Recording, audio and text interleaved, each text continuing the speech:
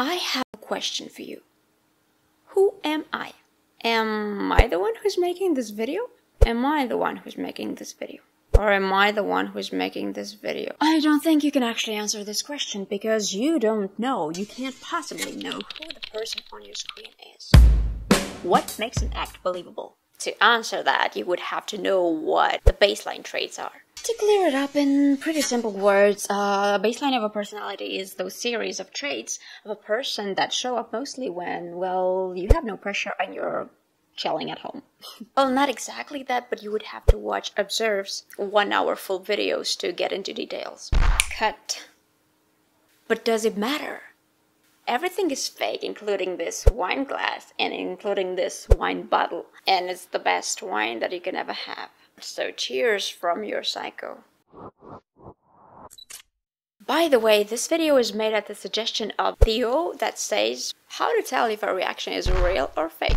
First is, who is reacting? Is it a vocal coach? Is it a music lover? Or is it a common representative of the regular audience? 1.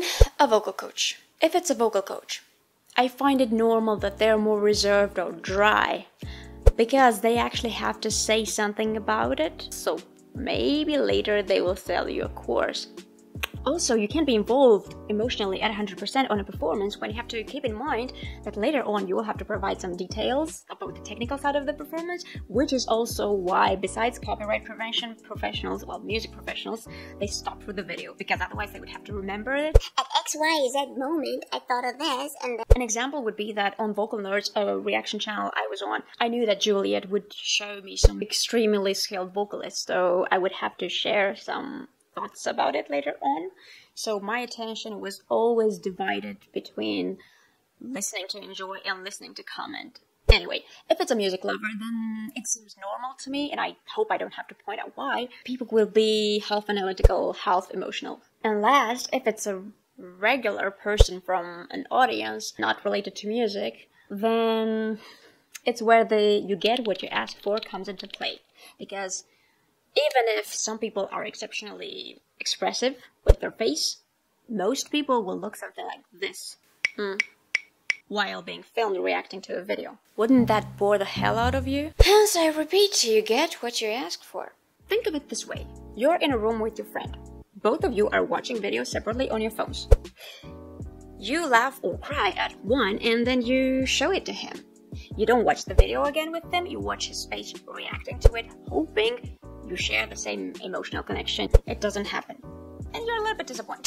The point is, your friend can afford to annoy you or disappoint you. A YouTuber, a reactor on YouTube can't afford to disappoint you. At least most reactors can't actually do that because probably they expect a financial outcome of that activity. Then maybe they're a vocal coach trying to sell you subtly lessons. Maybe it's somebody who aspires to be an influencer to sell you some product later on. So they can't really afford to be honest. If they do, well, here's what happened to me. I reacted to Dimash Be With Me on Vocal Nerds, and I was expecting some operatic ballad. It didn't happen because there was this mix of styles. I was confused throughout the whole video. And my confusion, trust me, got me so much hate. His fans went like, well, I'm not sure I want to watch somebody be acting confused for 5 minutes straight. Wasn't that supposed to be a reaction? A first-time reaction? Didn't you want me to be honest? And I can't blame you. I mean, why would a reactor keep posting videos that you won't watch? Anyway, answer that first, and then bother to actually understand the technicalities of reacting. And this is where it gets interesting. How do you actually tell if somebody is being real or fake? As I said at the beginning, you would really have to know a person's baseline in order to be able to compare what are they in real life and what they allow you to see on YouTube. Because yes, the only thing you see is what they allow you to see. You don't know if I'm honest or despicable, because my goal with this channel is not to sell you my personality. Anyway, after to acting, look at the say no challenge of those 3 TikTokers. Which one looks the fakest? Let's do a quick imagination exercise here. First part, the eyes. Cover their mouth, fix their eyes and wait for the emotions to change. Could you still read in their eyes the same emotions that are promised on that list, but without looking at the list? Not so sure. Once you've done that, look at your favorite reactor and try to figure out if you cover his face, well, part of his face. Do they communicate the same emotion as the rest of their facial acting? The thing is, with a little bit of training, you can control the muscles on your cheeks, your smile, your nose, your eyebrows, your front. You can control that with a little bit of training. But if you look at the eyes popping up, and yeah, you can control that. But the way your pupils dilate, that requires much more training. And to be honest, I love acting, but it takes a little bit of time to get into a character. About this much.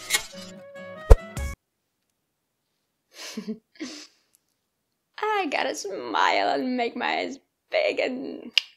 yeah. Oh, I forgot to say, if the pupils don't dilate, it doesn't mean always that it's not honest. It can also mean that you are exposed to a lot of light. Right this second, I deal with 1, 2, 3 direct lights on my face, and one of them is a big white umbrella, and a freaking direct one all around me. Anyway, the second part would be repetitive behavior to strikingly different content. As an introduction, look at my pupils in this Imagine Dragons reaction.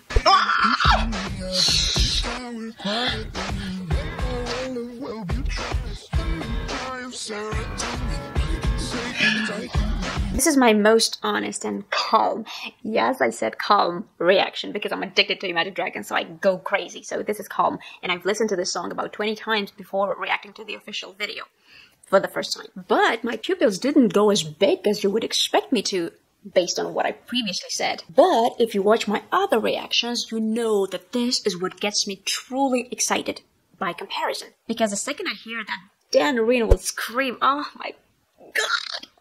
Just imagining his voice screaming, oh. It's impossible that a person gets just as excited as rapper reacts to any video. So there you go, you have it. You're epic. If the behavior is exactly the same in every video, no matter the artist, then something is wrong.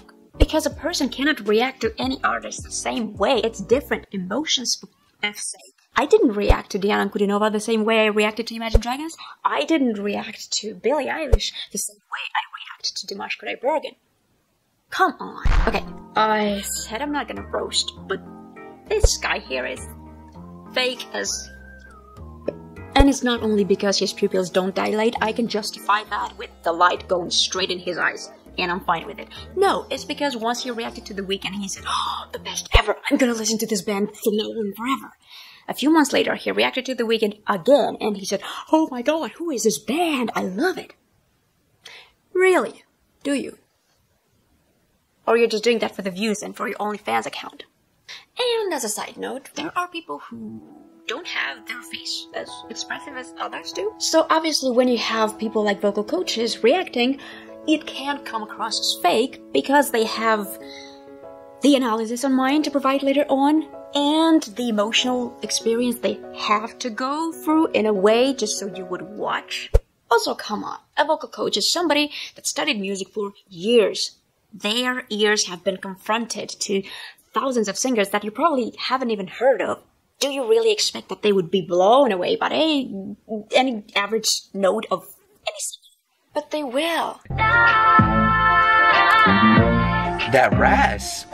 Because you want the praise for your artist in that way. You just want the And last, one big question for you. How do you know if you're honest with yourself? Which one you would rather click on? This or this? If your answer is this, you're probably more analytical. If your answer is this, you're probably more emotional. There's nothing wrong with that. You just have to admit it. Just like I admit that I love wine. So cheers from your psycho.